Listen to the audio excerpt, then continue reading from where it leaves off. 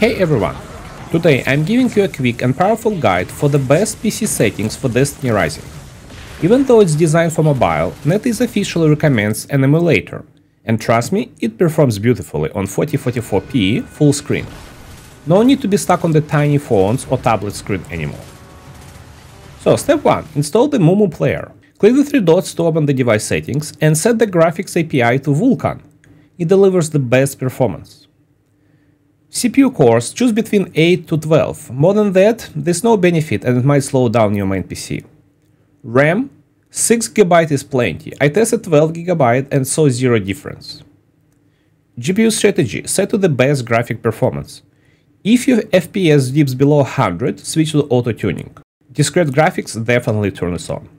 The display settings, use your native monitor resolution, mine is 44p.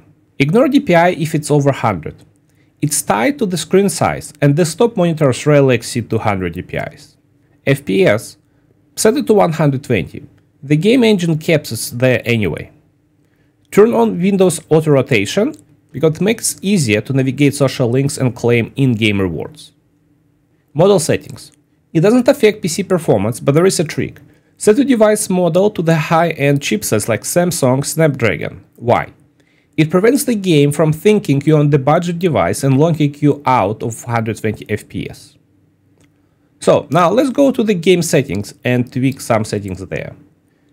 Field of view, crank it up to 95 or above for the better visibility. Motion blur, definitely off, because you want the crisp visuals. Screen shake, minimize, again for the better visibility. Graphics, max everything out.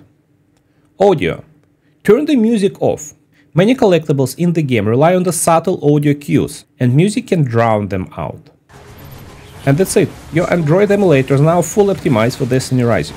If it helps, smash that like button, hit subscribe, and let's see you in the next one. Until next time, bye!